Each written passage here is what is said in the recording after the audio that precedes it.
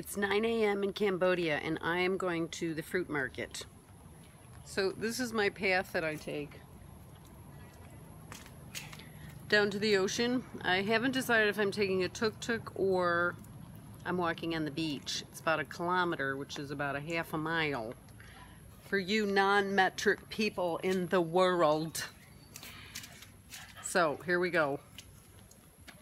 It's also monsoon season, hence the umbrella, because it could be a downpour at any second. So part of it is negotiating a ride with the tuk-tuk. Yeah. So what are you going to charge me? Oh.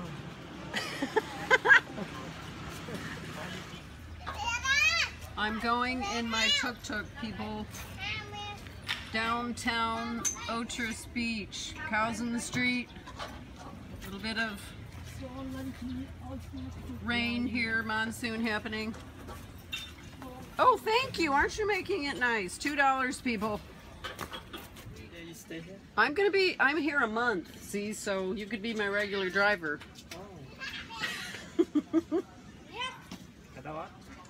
Here we go. It's gonna be a little muddy. This is what it's like. Cows in the street, children in the tuk-tuk.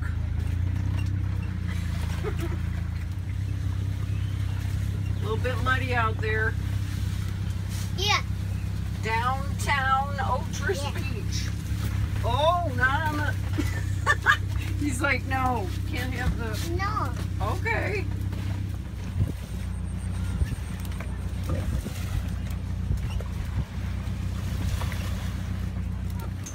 Yeah. Oh, look at that. Yeah.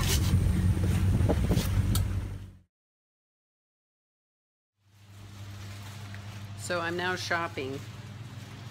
This is what the mini market looks like.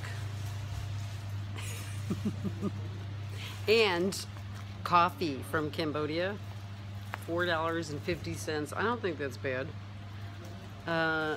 From Cambodia, how cool is that? Let's see what else we have here. Things I don't know about. Cleaner. Thongs. Such things are here. Ice cream.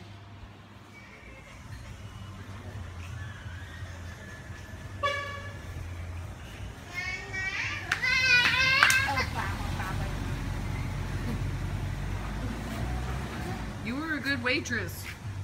Okay, I'm gonna have the 2 eggs.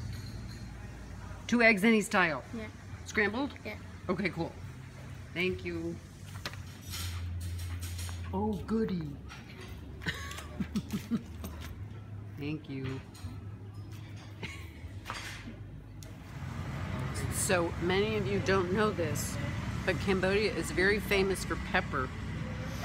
Known the world over, in restaurants in Paris actually get their pepper here. It's incredible. Really.